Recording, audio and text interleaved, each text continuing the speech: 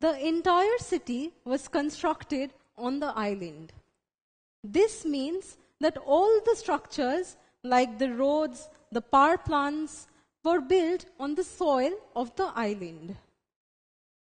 Similarly, all the cell structures present inside the cell, which are known as organelles, are embedded in a fluid which is known as the cytoplasm. Cyto means the cell and plasm means liquid. So cytoplasm is the cell liquid in which all the cellular organelles are embedded in. Now take a leaf and observe it under the microscope. What do you see? You see very distinct cell wall, and you also see bright green chloroplasts. Now, what can you tell me about the nature of the cell fluid in which these chloroplastids are embedded in?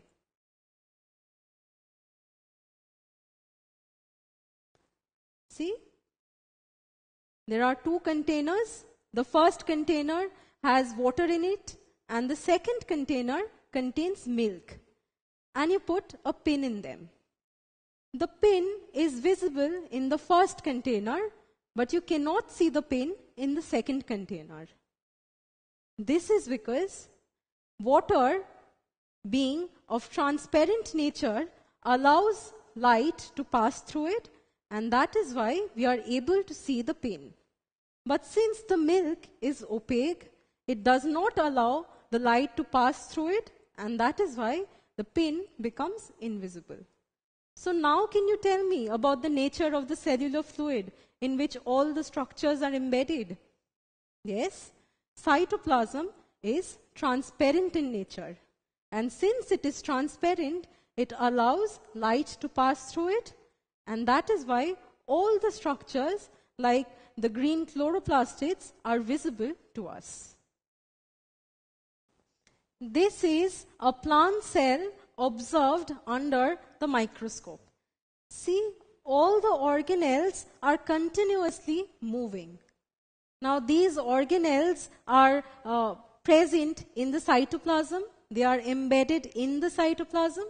So it means that the cytoplasm is in a constant state of motion.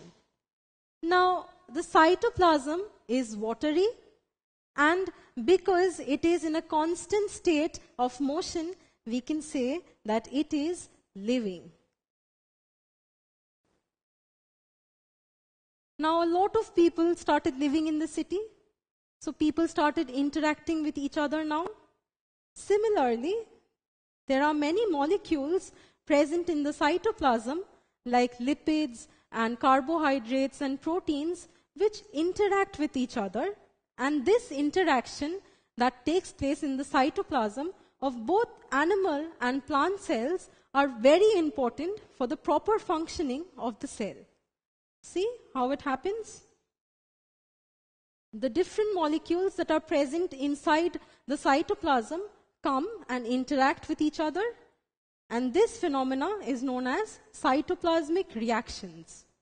Cytoplasmic reactions are very important for the proper functioning of the cell.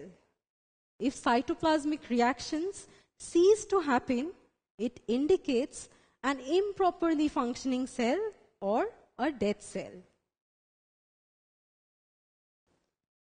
So what did we study today? We studied about the cell fluid, which is known as the cytoplasm. The cytoplasm is present in both the animal cell and the plant cell.